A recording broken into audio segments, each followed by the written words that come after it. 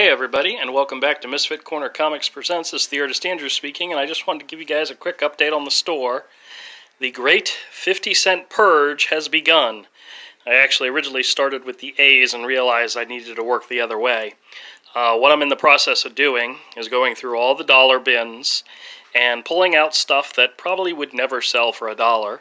And my goal is to shift all of these books, all of these bins. It probably won't be all of them. It'll probably be at least starting with just this rack of 10 boxes this way, so that from here all the way around and down will be dollar bins, and then these 10 boxes will be 50-cent bins.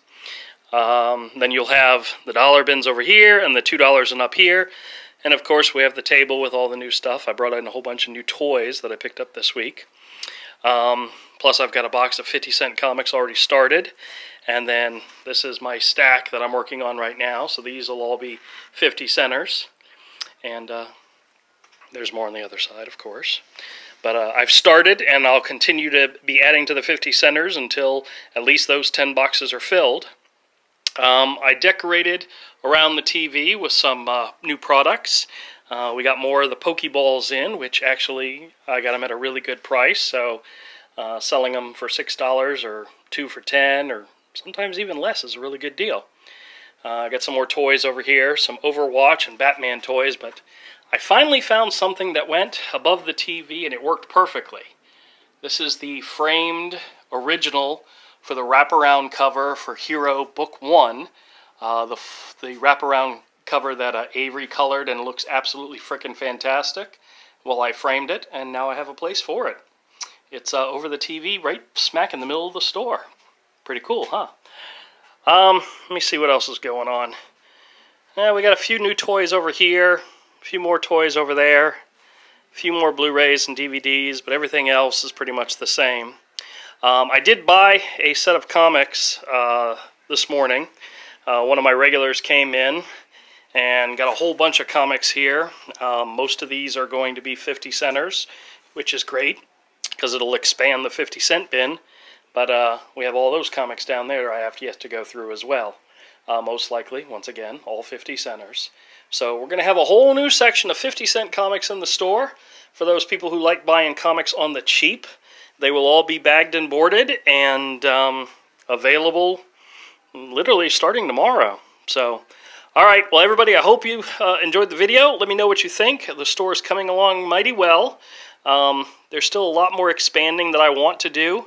But, you know, everything takes time and energy.